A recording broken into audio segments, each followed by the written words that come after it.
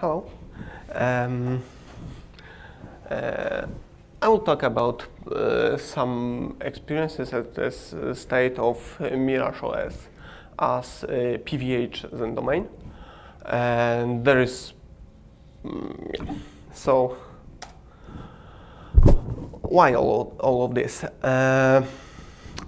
So first will be some motivation, and then status of PVH in Unikraft, and some progress in that. Then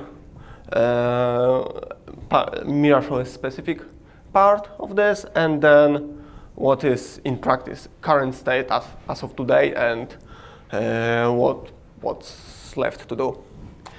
So the goal is to run Mirage OS in Qubes in PVH domain, because in Qubes we want to get rid of PV completely. So currently in Qubes we run most of VM as PVH, Linux VMs, and those we can't, we use HVM. This includes PCI pass-through and Windows, and possibly other operating systems. But also we have still few places where we need PV. This is DOM0, which is hopefully going away soon, and also all kind of stub domains and unikernels, which are also PV only right now. So this will be about one of those points. There was already some discussion how to get rid of PV stub domains. And there's one more thing. Currently, you need to boot unikernel. You need to provide a unikernel binary in DOM0, so the toolstack can load it. So the next step will be to load it from some block device. We're using PV grab or something like that, or some other way, but avoid parsing any part of unikernel binary in DOM0 directly. Okay, so what we have as a starting point, we have Mirage OS. As of today, it supports different target platforms. There is Xen PV, there is KVM, you can run also just at Linux process, and some more. And this Linux support is done based on quite old mini-OS fork, which was PV only at that point.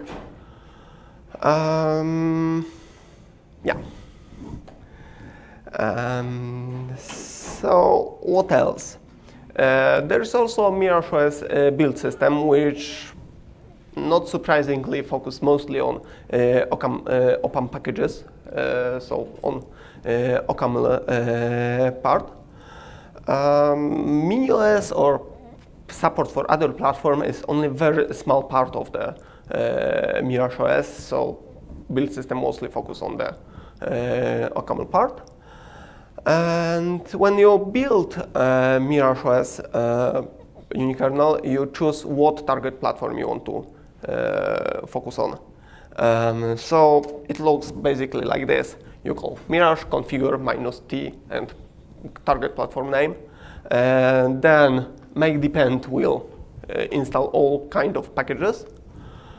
This will basically involve OPAM, and there is it includes parts that are specific, that are generic. The Mirage OS shim, SSH agent, which is that unikernel itself, but there are also specific to parts specific to a platform, like Xen, Mirage Xen, Xen Store, Mirage Qubes.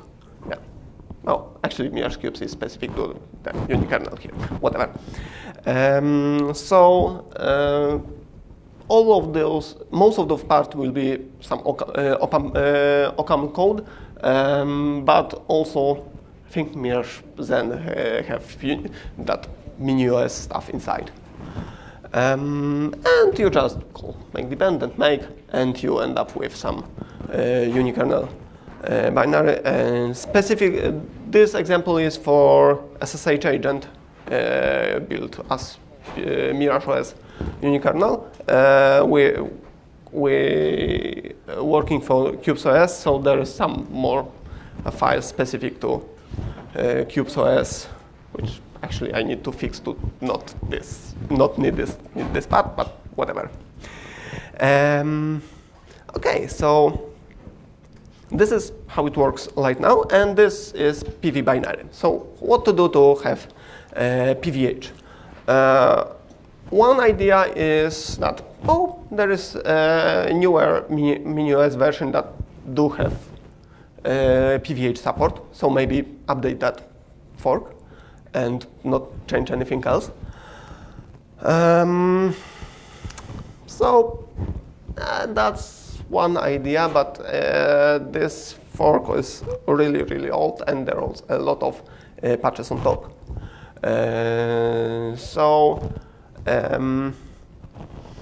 There's alternative way to use Unikraft, which is much nicer way to package unikernels,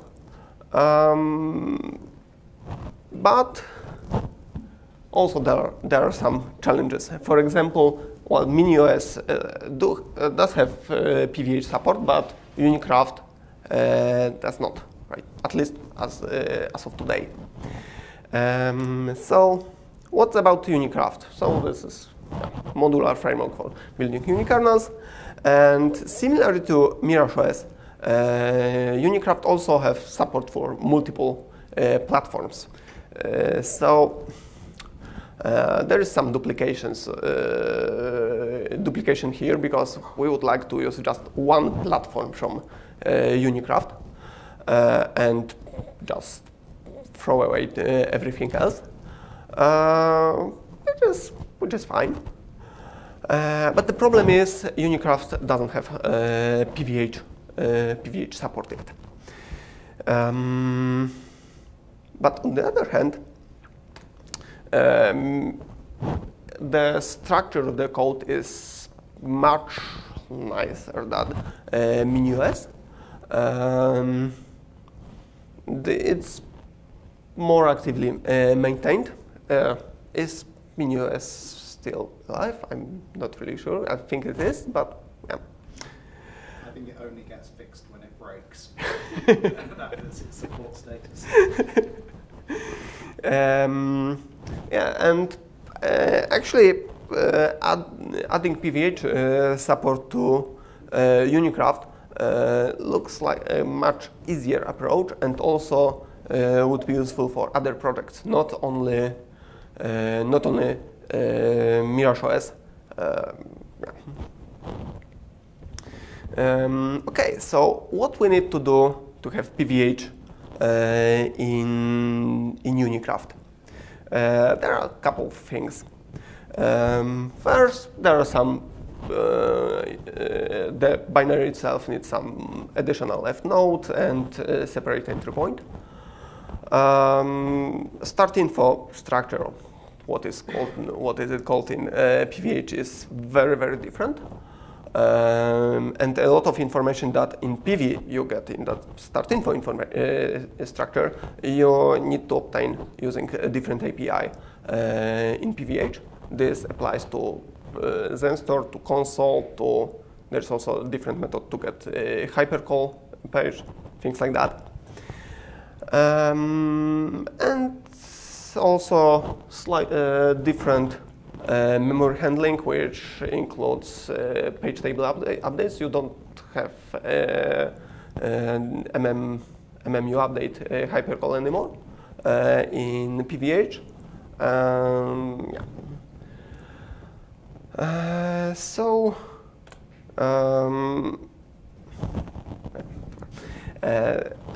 The entry point, separate elf node is very easy part. For the some boot code itself, it's already implemented in MiniOS, and the code is very similar, so it can be used directly, mostly. Page table setup need to be also, added, and also MiniOS is useful here as a source. And there is some issue at the boot time, because you need to set up hypercall page and console ring. Oh, okay. You don't really need, you need console ring only mostly for debugging, which is kind of useful thing. But early in the boot process, in Unikraft platform library, you don't yet have memory allocator. You cannot allocate page table slots yet, page table entries. So the trick is to leave some spaces in some slots prepared for those few pages in initial memory page tables. So there are, in current version of the patches, there are, I think, 3 of them, and one for console ring, the other one for hypercall page, and I think third one for Xen store, I think.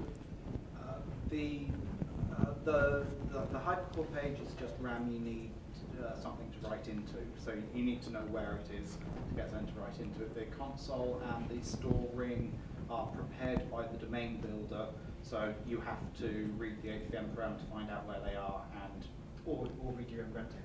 Or read your own grant table, which is even more complicated because you've got to map the grant table first to find out where it is. Yeah, but I need to include it somewhere in my page tables, right? So I need a slot in page tables for that. To be honest, a lot of that becomes easier if you do it in 32-bit mode and leave paging off. There are ways and means. Yeah. Okay. Okay, so next thing is that start infrastructure. In PVH, it contains mostly some magic number and command line parameters and list of modules, which are not really useful for Unikraft. But other than that, there's nothing more there. So we need to find two things. One is finding a way to obtain all this information, and yeah, the MiniOS have PVH support, so we can look how it's done there. But also a lot of places, some places in Unikraft platform library use those APIs. So we need to either provide some means to choose what source of information to use. For example, console frontend, how to open what console ring it should use, or some transparently try to build the PV start info populated with information got from PVH initialization. So there are a few ways, and there is also Mirage OS specific issue because Mirage OS have own front-end drivers written in OCaml, for example, Xen store, blog, network, things like that, and they also need to access some of those informations, and ideally it should be abstract enough to not to use this same build. We haven't managed to do that yet. Right now we use compile option, compile line define simply to choose PV or PVH build of Mirage OS. But yeah, we'll see. So hypercall page initialization. This is my understanding reading MiniOS code. It may not be very accurate, but it works. The hypercore page doesn't exist in start info in PV. What happens is something passes the elf note. The hypercore page is put in an elf note and then filled in by the domain builder. I'm pretty sure that's not in start info. Okay. Start info has pointed to the shared info that you need to map. Okay, maybe, yeah. But in PVH, you don't have that anymore. There is some quite strange code that tries to brute force find to where what MSR need to be used to get memory. That was a specific way to try and be compatible with Viridian and or other hypervisor specs for virtualized CPU ID leaves. Basically, it will either be in the 0 slot if you're straight on Xen, or it will be in the next slot along if you're on Xen but also have Viridian turned on for Windows. So it's either the first or the second place you look at it. Okay, but yeah, there is a code that tries to find where Xen magic is. And then I need some place in my page tables to put that hypercall page in. And I want to do that very early, so I use that prepared slot in initial page tables before I try to get any kind of memory map or something. Okay, so page tables. That part was fun. So first, okay, no need for MMU update. Cool, let's comment it out and see what happens. But the problem is I need to build that page tables, and I need to guess or find out some way what memory areas actually I can use.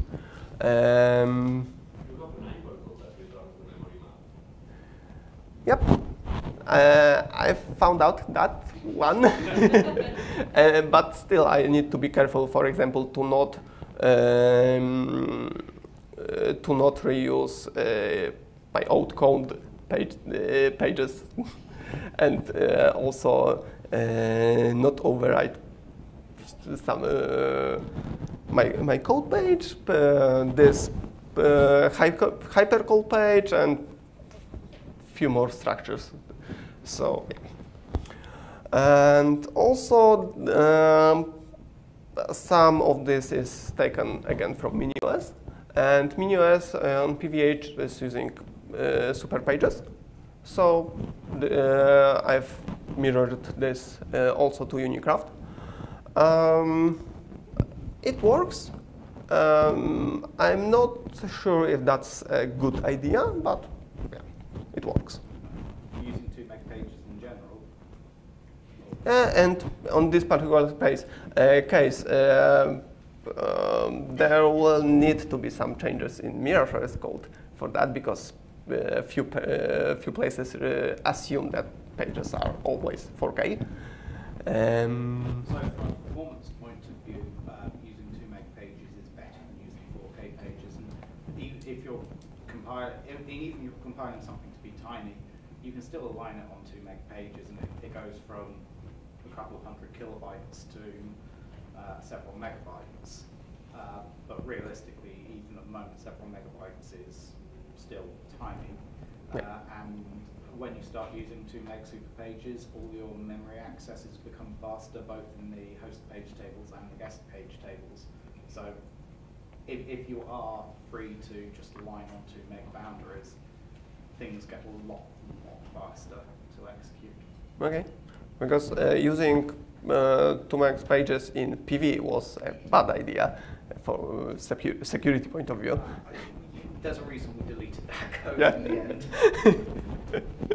Yeah, so that's also my concern here. But on PVH, in theory, it should be fine from security point of view. I hope. Yeah, it is. Otherwise, we have real problems with Windows. Yeah.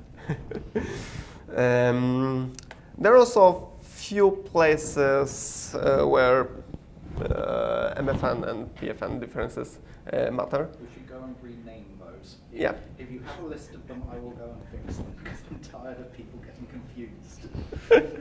All it involves is changing the comment, changing a variable name. But yes, we should just do it. Yeah. So this was mostly about shared pages like console ring, sensor ring, and things like that, which in PV was just some MFN, I think, reference. So there are surprising places that compile just fine, but if you try to run them, they will crash spectacularly. So yeah, that was also fun to debug.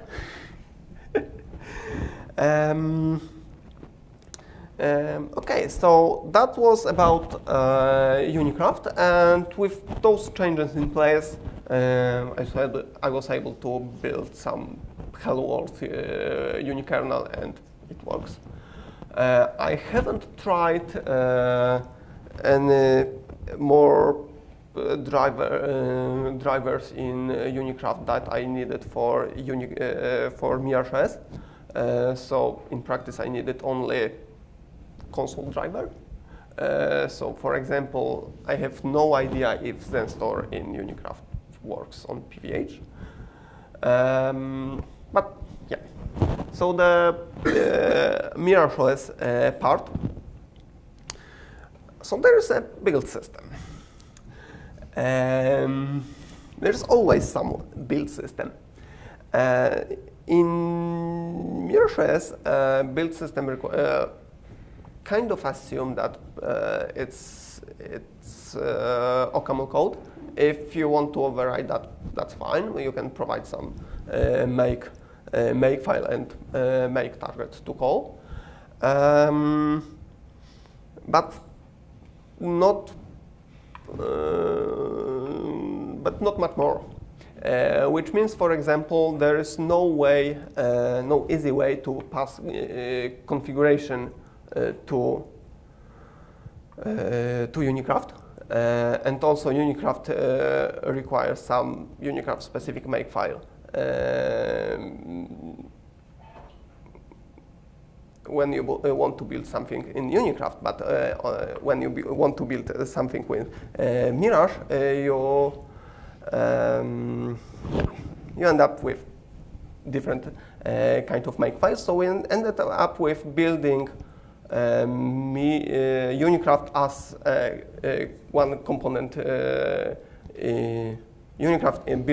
building Unikraft in Mirage OS, not the other way around, which means we needed to provide Unikraft configuration somewhere. Right now, there is one commit that simply put that in Unikraft repository, which is very ugly thing to do. We need to fix that. And there is some more issues. To link things with Unikraft, we needed to convince Mirage build system to use some specific C flags. And there is a method for that. You can add PC file. So we also committed that to Unikraft repository.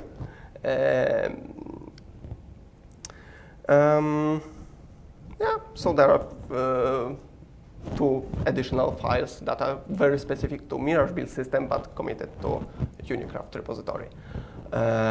We need something better here. I have no idea yet what.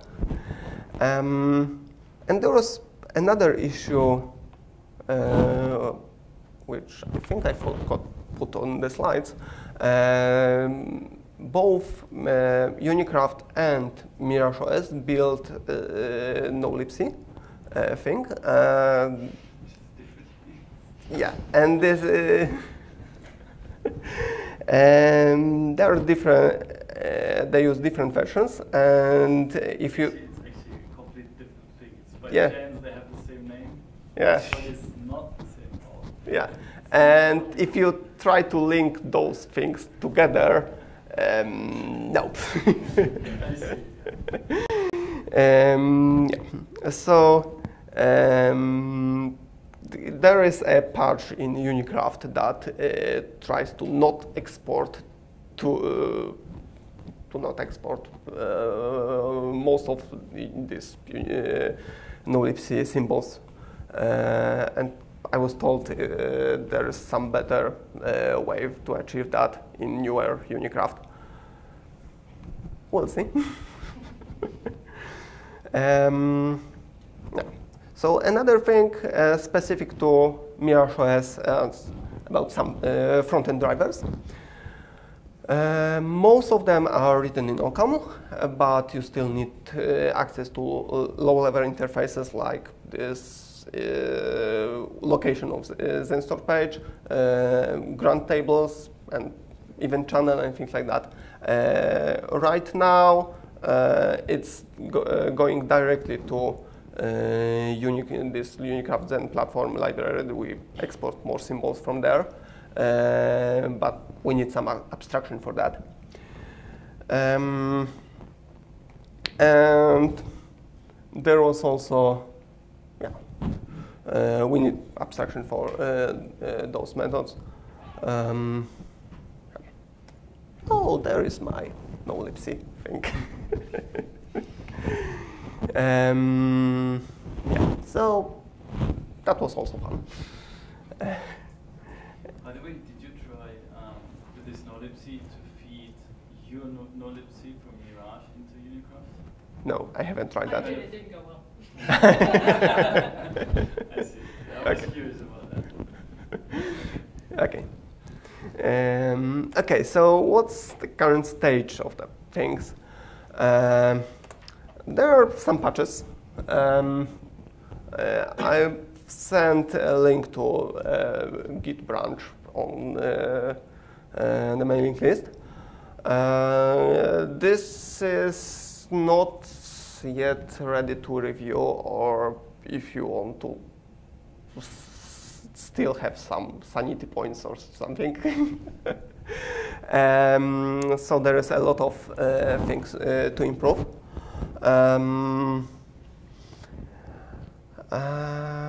Mirage OS part also needs some better abstractions to access things exposed from Unikraft. Things like grant tables, event channel, and specific interfaces. And also we need some idea how to plug this into build system.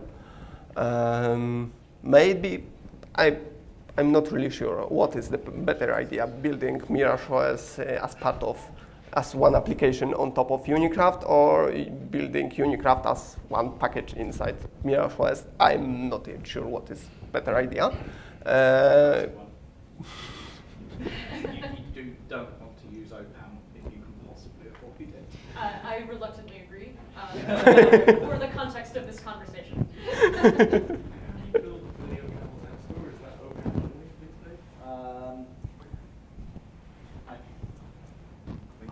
I think so, yes. Half of it got re-upstreamed after Dave Scott dropped it to fix security issues. So most of the interesting bits of Mirage Ops and Store D has been moved into regular Xen Store D and the entry Xen Store D build, but various other bits like back-ending it with Git is still entirely off in camel land. Yeah, so we need some solution for that build system. And also this no-libc conflict. Yeah, I have no idea how to fix that in practice, especially if that's totally different thing. But I think it's fixable. Yeah, we can isolate symbols and hope they will not. You can do some particularly nasty stuff with sed if you really want to. No, I don't. I really don't. Yeah, so and there is also Qubes OS specific part, which is kind of independent of PVH or PV, because we want to put unikernels. We don't want to install them as some binary in DOM0 that is parsed by DOM0 tool stack. Yeah? You should use grub2 PVH. So this is included in grub2 Yeah. 04. Yes, yes, I know. Then you'll need to use common entry more or less with HVM more presumably. So I don't know if Unikraft has HVM support. Nope. Nope. Okay, so this is an issue for you then. Just Yeah, have KVM, a yes. normal entry then, not via else node, but the normal entry started in real mode and everything's fine. Okay. Yeah, I was looking at PVgrab2 and this PVH support, but it can, the loading. So it's not in mini OS, but the Linux kernel can be booted this way in PVH mode, so it must be possible to do it in. Yeah, and actually we do that in Qubes already, so yeah. I haven't looked at how Linux does that, but yeah, maybe a good idea. So if you need some information, Okay. tell me Okay. Yeah. My current plan was to add support for this additional entry point to grab. I don't know. already the grub PVH doing that. Yes, but this grab PVH can boot on PVH, but cannot load PVH elf file we currently produce in. Grub PVH is just the binary, you put it to the Xen config file more or less, and then it will look at the position of the image assigned to the guest and use the grub config there. Yes, I know. To load the elf file without any problems. Yes, but to load. What it won't do is invoke the PVH entry point in the elf file it looks at. It doesn't use the PVH entry, but just the normal. Can I suggest that this discussion should be taken offline? Yeah. No, Like, the bug here is that they want to be able to do that and it currently doesn't work. yeah, exactly. Okay, so that's what's missing part. But other than that, with all those hacky patches applied, if I put this PVH Mirage OS by unikernel, some hello world unikernel, it kind of boots. It's able to print something from OCaml code. Not really anything more, but it's something. Yeah. So, questions? More questions? Mics. Can somebody pass me a mic?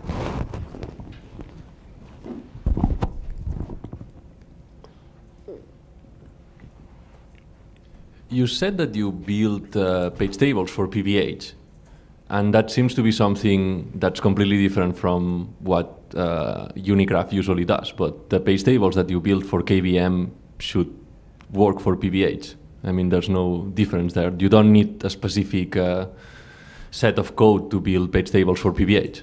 So pass through. The problem is that Unikraft's idea of platform Xen is exclusively PV. I think I did suggest this ages ago and probably got bogged down in speculative work thereafter. I think it might be useful to split platform Xen into platform Xen PV and platform Xen PVH, because what you need to do in Unikraft for those two things is very, very different. I mean, you could even have PVH together with KVM, because the difference in code are going to be minimal. I mean, the code that you need to have PVH support is 90% the same that you need to have KVM support. Right. So what I can tell to that part is that originally we thought, you have the platform and everything what's in there is quite specific to that platform. So originally the idea was we have a Xen PV platform library, a Xen PVH platform library, and a different one which is KVM. But in the meantime, we figured that there's so many details, especially between PVH and the KVM guys also handling CPU registers and stuff, that there's much more commonplace to be shared. And what we have on, on our internal roadmap is kind of a restructuring of the code, so that, for instance, the page table setup, and I think I agree that can be shared between KVM and the PVH guest. Although PV is then a different thing, but is then a different implementation. Yeah, but right? PV is completely different from PV. Right. I mean, the name makes it sound like it's very similar. Yeah, but it's not. It's not. So I also treat it. So I would like to see this as a PV and PVH as complete separate, different platform implementations. One other thing to notice is that I think recent KVM has got the alternative to boot in PVH mode, so you can use the PVH entry point as well, because they took advantage of the feature that now in the start info there's already a memory map included. So like PVH and KVM PVH, then it's more or less the same. They added that for just having a faster boot cycle. Somebody else wanted to grab the mic. I very one quick point. Your use of this .pc file name, is that baked into anything yet? Hopefully not, because I don't know if you're aware of this, but there's an ancient source code management program called Quilt that uses a directory called .pc, and no, that there was some name before this .pc. Okay. That was just file extension. Okay. This is a weirdness of how we deal with C flags in OPAM, which changes in a new build system for OPAM anyway. So it's irrelevant on a number of levels. Yeah, so this is basically this pkg config file. Okay, yeah. fine. Yeah. Right. Yeah. Any more questions? No? Bye. Thank you very much.